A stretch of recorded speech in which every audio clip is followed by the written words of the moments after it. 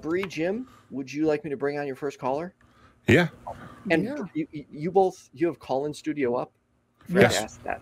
Okay, cool. So first time taking a Bigfoot caller. I'm pretty excited. Ronnie, you are on with Jim and BrainBug. How are you? I'm all right. Hello? Hey there, Ronnie. Hey, Ronnie. How's it going? Yeah. Oh, pretty good. How about y'all? Doing good. So what's this about Bigfoot? Did you see him or?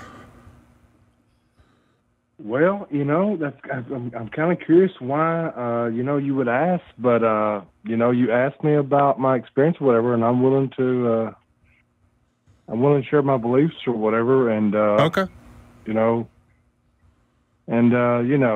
Keep in mind, I'm straight up atheist, and, I'm not given to like whims of belief and things like that. Like, I'm telling you what, like physical reality that I experienced. So you asked me for this, and I don't mind. Yeah, let's crack it open. Let's hear about Bigfoot. Did you actually have an encounter?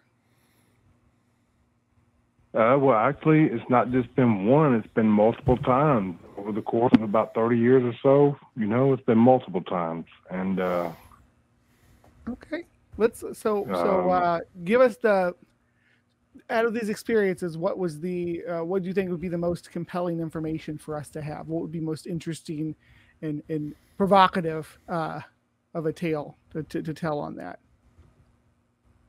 Well, let me give you a little bit of my background first, okay? I'm a geologist, so I'm very familiar with the outdoors. I spent a lot of time outdoors, okay? I spent a lot of time outdoors. I know the sounds of every animal. I can identify every bird species in, at least Tennessee by the call. And, I'm very familiar with the outdoors. I've spent most of my time outdoors my whole life. Mm-hmm. I farm, and I'm a geologist. That's my background, okay? Okay. So, sometimes at night I hear it, right? But throughout the course of my life, like there's been several times where I've had a visual contact, and it's never been violent, though. It's never been anything violent, and it's just never been violent, and it's basically just walked away from me. Okay. And when you say visual, what do you mean? Well, I mean, I've seen it like within 20 feet or whatever. Standing in the open or in the forest or? Well, yeah, in the forest, like when I was hunting, when I was like, just kind of taking a lunch break in the field, Can you describe it to us? Can you describe the encounter? If I had to describe it, it would be sort of like, human, like, which is a hominoid, I believe that. And, there's no reason why. There's a primate species on every continent, right? So why would there not be one in North America? But as far as a missing link or whatever in the terms of evolution, I mean, in terms of evolution. Okay, go ahead. That? Go ahead. I'm sorry. There's actually a good reason to not expect to find a hominid in North America or in South America for that matter. But I'm not. It kind of looked Native American. It kind of looked like Native American in the face, but the animal in like the body. You know what I mean? No. What do you mean, animal in the body? Like the body was an animal, but the face was like a Native American, like a man. That's why everybody says that they look at the face and they can't shoot it because it looks like a man, but the body was like an animal. It's kind of weird. I don't really know how to explain it, to be honest with you. And this is my first time doing this, okay? I've never did like a podcast. You're okay. You're doing fine. No, that's fine. You're doing fine. So when you say like an animal, do you mean like it had fur on it? It had scales? What made you think that this was an animal? No, it was hair, but hair is what defines manimal, you know, like it was a manimal. I mean, and that's where the line gets kind of fuzzy because you can't define between manimal and human, you know, like. Are you saying manimal? You get, well, yeah, mammal, you know, like. Oh, mammal. That's where you mammal, get yeah. the thing with. Okay. Yeah. Yeah. So Because I mean, where, we are mammals. All anything. If you thought it looked like a hominid, yeah, it would definitely be a mammal. So it was furry, hairy. I mean, hairy. How big are we talking? Hairy. What's that? How big are we talking? Yeah, like you know, like 9-10 feet. 9 or 10 feet. Oh, that's a big animal. Like you know, you don't mistake something like that you see in the woods. So okay? Like you don't do that. Was it standing still looking at you? Was it walking? Did you cross a trail? You know what? Every single time it was like it had been watching me and I didn't know it, and it just literally just walked away from me like I was nothing. But you saw it. You saw its human face. Yeah, but I seen it. You know what? It's just like that Patterson video.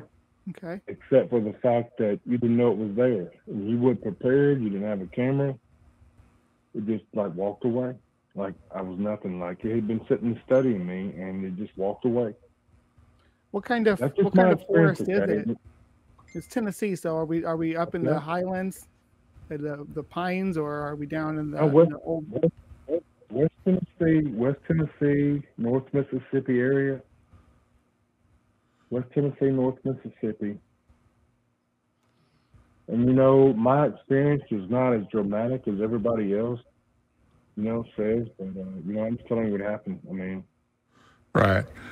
So, I mean, it seems a little. I mean, we have nothing in the fossil record for a Bigfoot, and we only have these. Pardon? Let me tell you something, okay? I'm a geologist. I know about the fossil record, and it takes water to preserve fossils. Like, and most of the fossils we have are marine related, okay? Right. You know, it takes a certain environment to preserve fossils, and not everything is going to be preserved, okay? So when you're talking about a mammal species, like, you know, you're in a whole different, that's rare. Fossilization at all is rare, okay? Right. But we have the fossil record for almost every other hominid species. It seems odd that we don't have one for this particular species at all. And given the range of places that they've been seen, you know, unless those are relatively new ranges, that, you know, when I say range, I mean area that they live in, you would still expect something in the fossil record to indicate that a hominid can get to 9 or 10 feet. And we don't have, I mean, we just don't have anything, as far as I know, anything in the fossil record that indicates that a hominid can get to 9 or 10 feet tall. The problem with hominids. Let me ask you this. What's that? So the problem with it being a hominid is okay, so most of the animals that migrated to North America from Asia are steppe animals. They were they lived on the tundra and then up in the frozen plains a bit. Not a good prime ape habitat. Now, apes like Gigantopithecus, for instance, big, huge. It was a massive animal. But it was also indigenous to bamboo forest, and it would have needed that to stay near bamboo forest in order to be able to keep itself and enough food to survive. And the crossing the Bering land bridge when it was frozen over, it's thousands and thousands of miles of trekking. Now, the only hominid that I'm aware of that is built to make that kind of long distance travel as humans, and we are built to travel. All the other apes are kind of arboreal; they stick to the forest. But humans, as we have evolved, we evolved to travel great distances let me across ask you the a plane. question. So that's why we were able to Okay, so make let me that ask you a journey. question. Go ahead. Okay, so let me ask you a question, right? You know about Gigantopithecus, right? Mm-hmm. Yeah. Gigantopithecus blackie. Mm-hmm. Okay, you know about the Rarian land strait? Mm-hmm. Okay, so it was exposed, so that means the environment changed, right? The environment changed, so. Well, that's what I was just saying, that land environment. bridge was a tundra. It was an Arctic tundra when it was there. And the animals that crossed over that land bridge were cursorial tundra animals like wolves and elk and humans, our dogs. We brought our dogs with us. But yeah, there aren't any other hominids that were out there. Go ahead. You're getting a lot of like evolution in history right now, like the short-faced bear, but if the land bridge was exposed, that means the environment changed, right? So, you had a warm environment, and it was not anything different than, what was in Asia. And, animals, especially mammals, they move. They migrate, sure. I mean, right. we have tiger fossils in Alaska because tigers used to be able to go across that land bridge too. When they got across, they were trapped there for. I'm sorry, Jim. I keep cutting you off. No. I was just also going to point out that you're right. They do move, and we don't have. It's very hard to find credible tracks of one of these animals or people or hominids. And there's no fur or hair left behind. I mean, they seem really, really difficult to track, just for the ones that are alive. So it seems, we've got tracks for animals that are fairly rare, but it just seems really interesting that we only have eyewitness sightings. The pictures that we have, as far as I know, have been mostly debunked. And with the prevalence of cameras all over the place, highway cameras, they catch all kinds of weird stuff. Hunter cameras that they use for that. Trail cams, trail cams. You don't understand, okay? This is what you don't understand. They have, like, all those things that you just mentioned, highway cameras, hunters cameras, they have caught it. Like, they have. I mean, everything is out there. But as far as my personal experience, what's up? Where did they catch it on camera? Like something that's actually, because I do a show every Saturday where I talk about different things and caught on camera and stuff. I mean, it's all over the internet. They've caught it on traffic cameras. They caught it on trail cameras. Like, as far as my personal experience or whatever, which is what I was going to tell you about. Mm-hmm. Like, it's not been 1-2 occasional instances. It's been multiple times, and I've never really talked about it before. So this is my first time. Yeah, and like I said, you're doing just fine. I am interested in asking questions about your personal experience, but I am kind of interested in which videos and photos you're talking about as well. I mean, if we're going to claim those evidence, I'd like to. As far as on traffic cameras, there's a traffic camera where they caught a whole family on the side of the road in Canada. I mean, that's on the internet. I'm looking at the claim that the family was captured on Arizona highway. Yeah, that's the one. That's maybe one of them, but I mean, that's probably one. So, okay, But, so you find those videos compelling. You're saying that there's no evidence, but what you're really telling me is you have not scratched what's actually out there as far as the evidence. Well, I'm looking at this ADOT photo right now. It's Arizona Department of Transportation photo. And I have no idea what I'm looking at. I mean, you could definitely make the case that these are hominids of some kind, but you could also make the case that they're rocks. Or Well, it's a still video. It's a still shot I'm looking at. But again, I can make the case that these are almost anything, to include people in fursuits. Okay. So as far as my personal experience, what did you want to ask me about that? So it was in Tennessee? All your experiences were in Tennessee? Well, I want you to keep in mind something, okay? I'm a geologist, and I have traveled quite a bit, like more than the average person. I've done it for a living. Right. Spent time in isolation in many places, and you know, I spent more time outdoors than the average hunter. Okay. Right. And here, I mean, has anybody else been there and seen it with you, or has this just been you?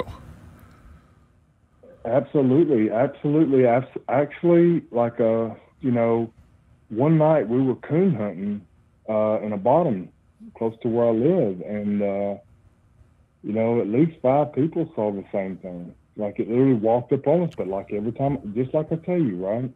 And I won't take my story because I'm not lying, but it walked up on us and literally walked away like we were nobody, you know? Like it had literally been studying us and just didn't care.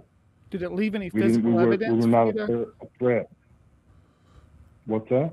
Did it leave any physical evidence for you to be able to examine? Footprints, hair samples, anything like that? Well, of course, footprints, but I mean, we never paid attention to that. You know, we were just like so shocked about it. We didn't.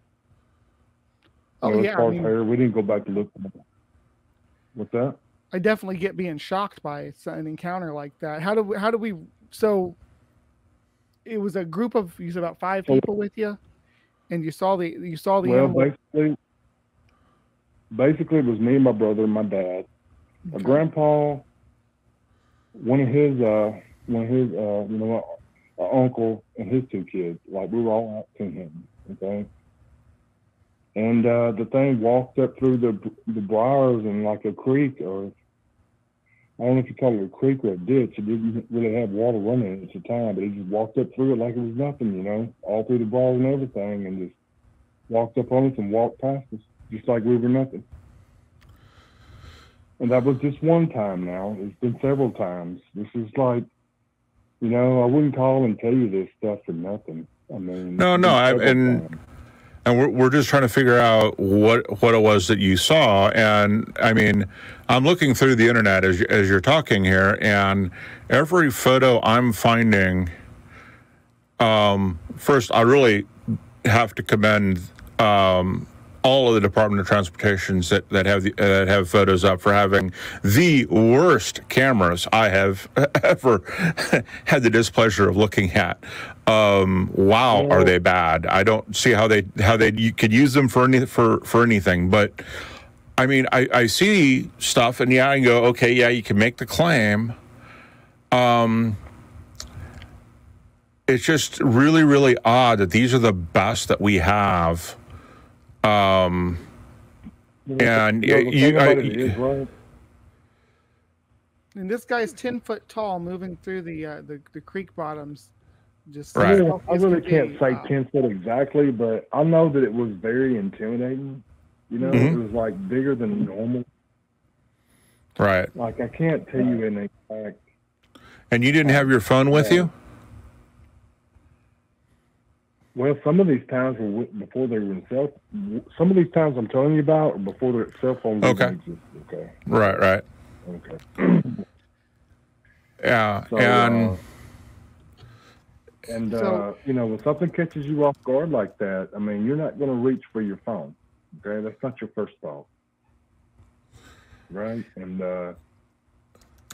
you know, like I said, some of the things I'm telling you about, cell phones never even existed then. Okay. So let's. You know, I was talking about going hunting, coon hunting one night when I was, you know, like maybe you're talking about 1983, 4. Okay, so let's look at some of the wildlife of the area and see if there's anything that fits the description for you. So obviously the large animals that live in that area. We're talking about bears. You got black bears that in Western Tennessee. Not as much as they have more. Well, there was actually an experiment where the TWRA tried to introduce black bears back in the 80s, right? So we all knew where they were. Like everybody in the South is not stupid. We knew where they introduced the bears at. You know, they introduced black bears for a very short period of time, okay? So basically what you got is bobcat, this is the top predator, right? And, you know, the occasional panther, which nobody believes is here, but TWRA finally mentioned, okay? So basically, you know, the top predator is a bobcat. So I know the sound of every single one of these, and every once in a while at night, I hear a sound that's nothing like that. It's like a human head on the neck, and you know, there's no mistaking what it is. But I know the sound. I can identify any bird that you can name by the call. Anybody, any of them, passerine, anything. Okay. I have a background in biology and geology, like I told you. I spend a lot of time outdoors.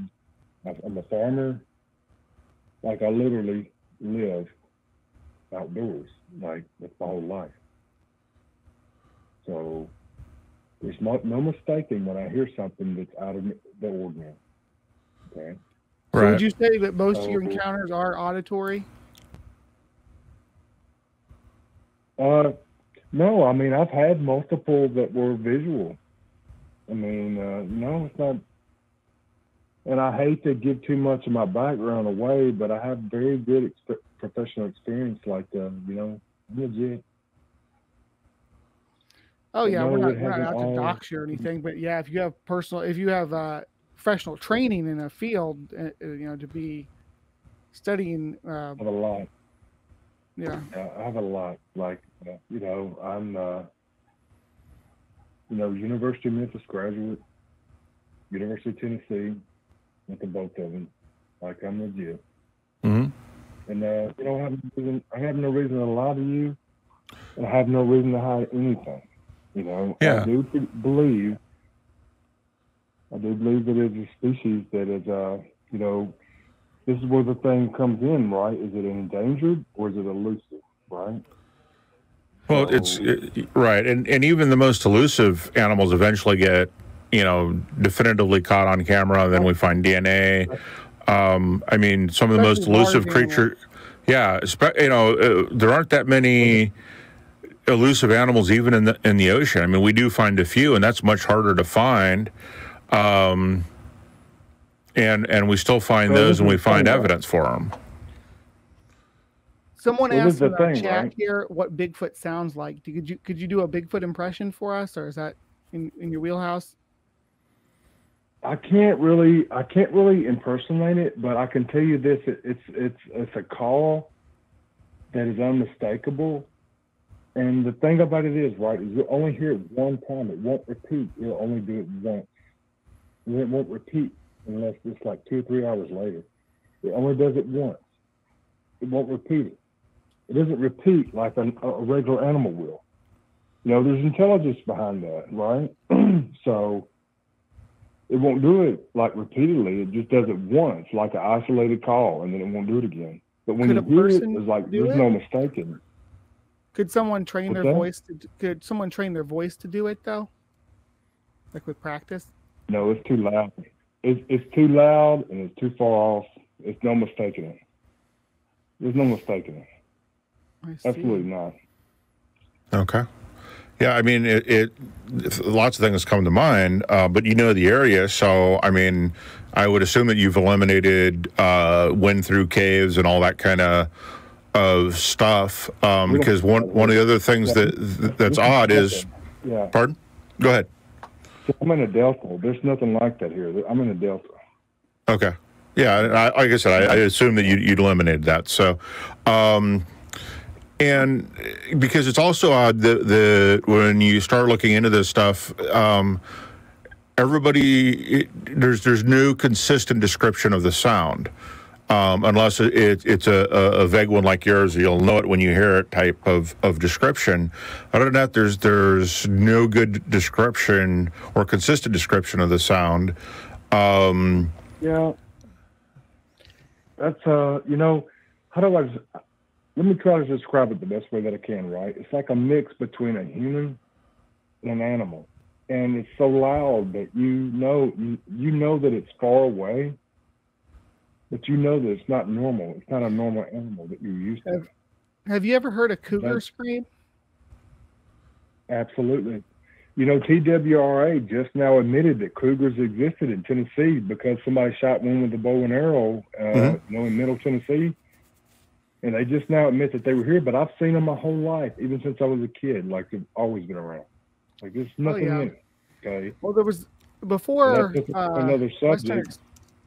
Before Western expansion, there was a subspecies of cougar called the Eastern cougar that was actually indigenous to Tennessee. I believe that they think the ones that are coming over now are invasive from the West. Well, you know, I've got my own theories on that. I believe that the panther that is seen in the east past the Mississippi River is the Florida panther.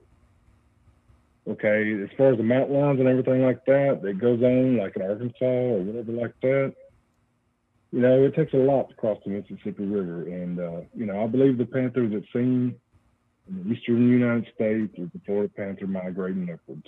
So that's my thoughts on that. Florida panthers are a bit smaller, though, than the eastern cougar was. But there used to be a subspecies called the eastern cougar. They declared them extinct, I think it was in 2011. But there may still be some pockets out there of them. I don't know. I think that would be more likely than a Florida panther, because the Florida panthers, it's sort of adapted to living in that specific environment. Well, my two ideas on that is that it never went extinct and it rebounded, or the Florida panther that's native moved up. You know, and you know, as far as the mountain lion or whatever they say that's out here, I don't believe it's a mountain lion at all. You know, which has been caught on camera, like you say, right? You wanted evidence, caught on wildlife camera. It has been. Right. I mean, all the evidence is out there. It's just, you know, people want to pick and choose, like, you know, what they want to accept. But, you know, it's just, you know, basically, you know, you gotta decide between personal experience or, you know, belief. And belief is something that you've never experienced. But when you see something, you experience it, it's not a belief anymore. It sounds like you've had lots of experiences that we could really dig into. It's been really nice listening to your information that you have for us, and I do encourage you to give us a call back in the future with more of this. If you could give us accounts. That's what I'm really looking for. Is like, okay, it was this time of night, we were in this location. I can tell you, yeah, I can tell you several things that's happened to me. I mean, yeah, well, definitely. Do consider giving us a call back, because this has been really enjoyable for me. I really love this topic. So anytime that I'm hosting, I welcome you to call in, because yeah, I really enjoy talking about this. We do have other callers waiting though, so we gotta kind of move forward. But did you want to have any last word before we? Where can I listen to this at? We're on YouTube at the YFNA. But if you message Ethan, he'll send you some links. Okay. And I would like to communicate with you about some of these pictures and stuff that you're talking about that you find compelling, because I'd like to look them over and have a discussion about them maybe. But anyway, until next time, it's been nice talking to you. Yeah, definitely. Thank you very much. All right, Ronnie, you take care. Bye-bye. All right. Thanks a lot. All right, Jim. What'd you think of that? It's interesting that, you know, like I said, the highway cameras, you'd think in 2022 would be better, at least in the 2000 would be better, but they're really, really low res, and that doesn't do you any good. The couple of high res stuff taken on a modern phone or more modern phone looks interesting, but there's just not enough detail on them, even on the high res, to really see exactly what it is that you're looking at. It could still be someone in a gorilla suit.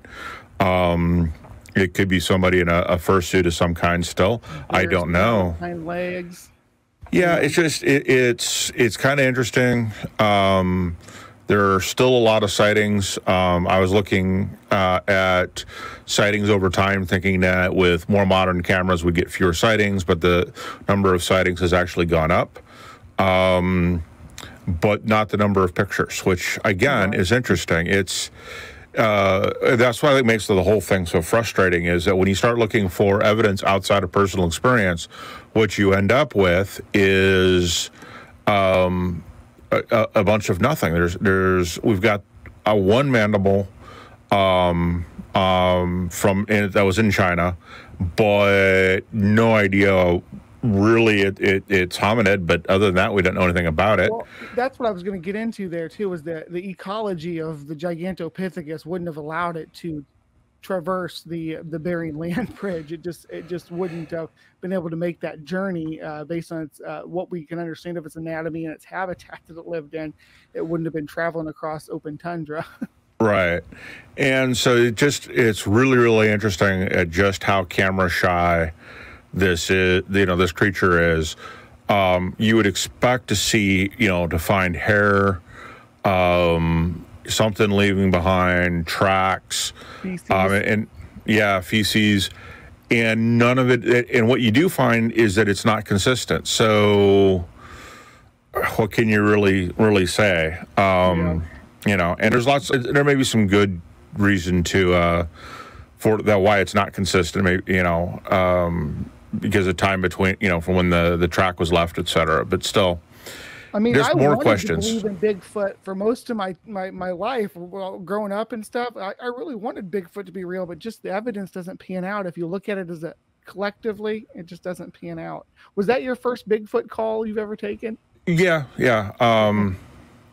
And like I said, it was interesting. It was his personal experience, and the only thing I can say is not everybody interprets the same experience the same way. So I'm not sure that if I had that similar experience that I would necessarily call it a Bigfoot. I might call it just pareidolia or something else. Something anomalous, yeah. Yeah. So. All right. So before we move on to anything, we got some awesome people in the live chat I want to give a shout out to, because they dropped some hella super chats. I got Cookies gave us $20. First time here. Hey, thanks. Gotta pay some respects. First time here. We're glad you're here.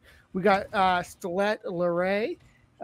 It definitely improves my year to find that YFNA in the perspective. While I am a strong believer in the soul, I love open and kind dialogue. Wishing everyone involved a great 2022. We're wishing you a great 2022 as well. And our old friend Ameet Mathew, dropping $20 in there as well. Thank you for helping me find community over the last year. I met so many great people through this show, and I love joining all these wonderful folks in the chat every week. Wishing everyone a wonderful 2022.